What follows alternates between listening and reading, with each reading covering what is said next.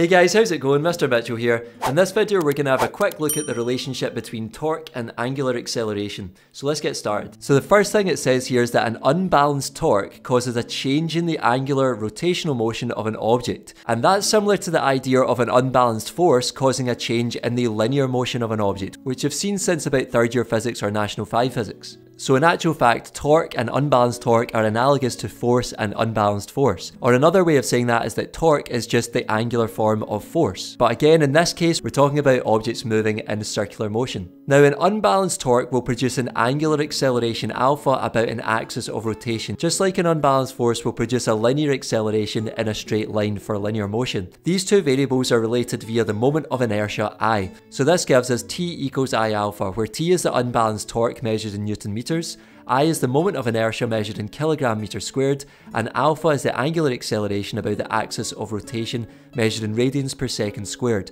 We've seen all of these quantities before, so it should be nothing new here. And for now, I just want you to think about how this relates to the linear motion. And because we've already talked about unbalanced force and linear acceleration, we can try and think about this in terms of that. So if we were talking about linear motion, this is actually the form of F equals ma. Remember we said moment of inertia I is like the angular form of linear mass, and angular acceleration is obviously the angular form of acceleration, and torque is the angular form of force. So this is actually just F equals ma, but for angular motion. So you just need to be able to use this relationship linking the torque, moment of inertia, and angular acceleration. That's all for this video, folks. I hope you found it useful. If you did, drop a like, subscribe, and I'll see you in the next one. Take care.